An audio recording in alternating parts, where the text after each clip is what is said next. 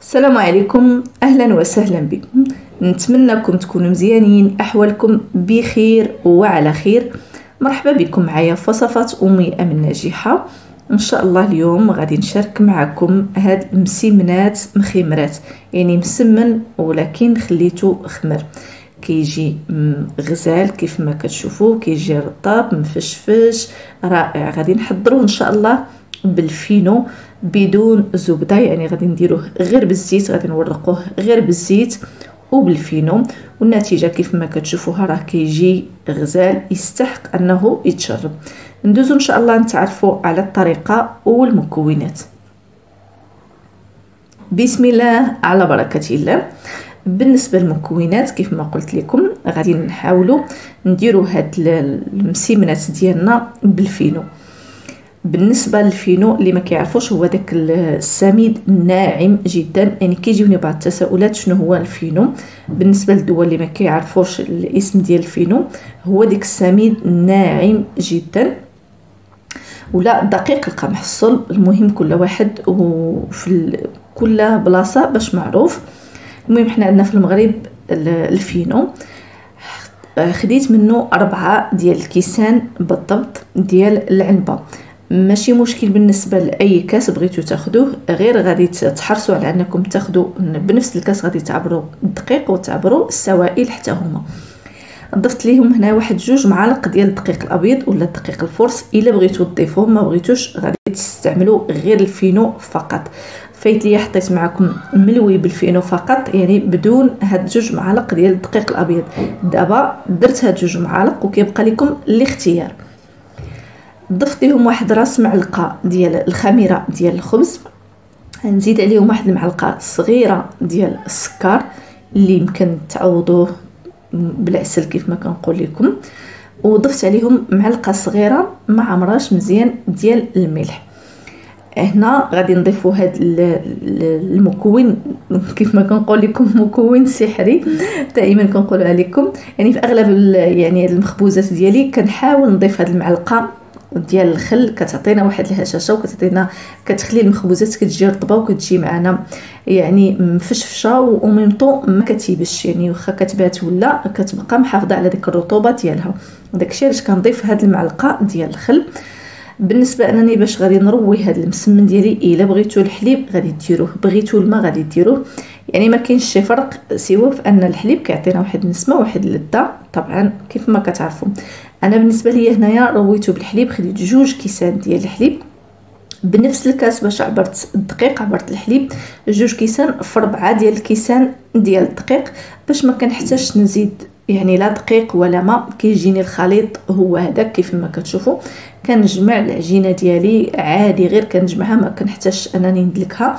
علاش؟ لان غادي ندير العمليه الجايه يعني هي اللي كتهنيني من هاد يعني من انني ندلك العجينه ملي كنديرها في البلاستيكه. وهاد المساله يعني ولات عندي مألوفه، ما كتعذبنيش العجينه، كنجمعها وكنحطها في البلاستيكه وكنخليها ترتاح. يعني هي في البلاستيكه كتسدلك وكتخدم راسها براسها. غادي نخليها ترتاح. الوقت اللي خليتوها ترتاح المهم كيكون افضل. كان معكم الوقت تقدروا تخليوها 2 سوايع 3 سوايع ماشي مشكل، واخا فيها ديك شويه ديال الخميره راه غادي تخمر معكم العجينه. ها نتوما كتشوفوها بان كتخمر شويه، ولكن ماشي يعني ما فيهاش كتير بزاف باش غادي تفيض لينا العجينه. كتخمر شي شويه كتفاعل العجينه وصافي. صافي من بعد كيف ما قلت لكم خليوها الوقت اللي بغيتو، قد ما خليتوها راه كتجي مزيانه. كندوزو كنحاولوا نشكلوها كويرات ماشي صغار بزاف، لان العجين ديال الفينو كيكون مختلف على العجينه ديال الدقيق الابيض ولا الفرص. داكشي علاش ما ديروش كويرات صغيورين بزاف. حاولوا ما امكن تخليوهم هكا في المتوسط. كيف ما شفتوا انا خليتهم متوسطين، ما كبارش بزاف وما صغارش بزاف. حصلت على 7 ديال الكوارات. صافي شفتوني بان شكلتهم من غير ما ندهن يدي بالزيت باش ما كتقطعش ليا العجينه فاش كنكون كنبسطها، حتى يعني حتى كنشكلهم كويرات عاد كندهنهم بالزيت وكنغطيهم بالبلاستيكه. وفي هذه المرحله كنخليهم يخمروا شويه. ها نتوما كتشوفوا الحجم ديالهم راه كيتضاعف. داكشي علاش بغيت اليوم نقول لكم بان غادي نخدموا مسمنات مخمرات يعني، وكل مرحله كنخليهم شويه كيخمروا وكياخذوا الوقت ديالهم يعني باش كيجيونا واحد المسمنات اللي هما على شكل مخمرات، يعني ما كتجيش ديك المسمنه العاديه وانما كيجي مفشفش وكيجي مفخفخ وكيجي يعني مفشفش من الداخل اللي بغيت نقول لكم.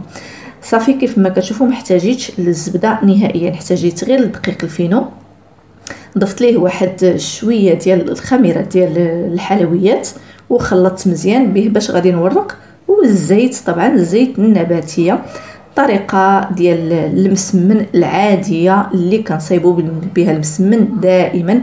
كناخذوا الكواره كنحاولوا على قدر الامكان اننا نورقوها مزيان. المهم تحاولوا مع الدقيق ديال الفينو باش ما يتقطعش لكم، ما كيكونش هو بحال يعني بحال الفرص. المهم كتحاولوا معاها، كتحاولوا ترققوها مزيان على قدر ما يعني تبان لكم رقيقه، راه من الاحسن. صافي وكنورقوا بشويه، كندهنوا بشويه ديال الزيت ونرشوا شويه ديال الدقيق وكنطويو المسمنه ديالنا كيف ما كتشوفوا كنحصلوا على هذا الشكل المربع. المهم الطريقه العاديه والمألوفه باش كنديروا المسمنات ديالنا. هنا عاوتاني في هذه المرحله غادي نخليهم يخمروا شويه. المهم في كل مرحله غادي تخليهم واحد 10 ديال الدقائق حتى لربع ساعه ماشي مشكل. اللي بغيتو يعني بغيتوهم يجيوكم على شكل مخمرات من الاحسن يبقاو كيخمروا شويه.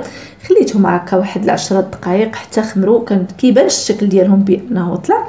صافي كندير المقله ديالي العاديه اللي كنطيب فيها المسمن حتى كتسخن وكندهنها بشويه ديال الزيت. الا كانت عندكم المقله كتلصق من الاحسن دهنوا شويه ديال الزيت.